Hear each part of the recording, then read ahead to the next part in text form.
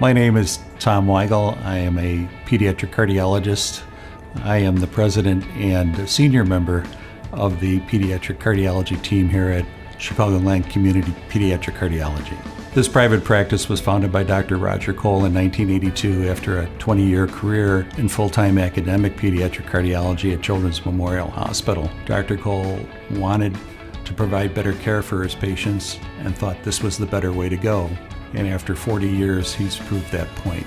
I was a pediatric resident in 1985 and did a rotation with Dr. Cole in his private practice. What sets us apart in this specialty is the philosophy of the practice. We don't have all the problems that larger corporations have with various administrative assistants.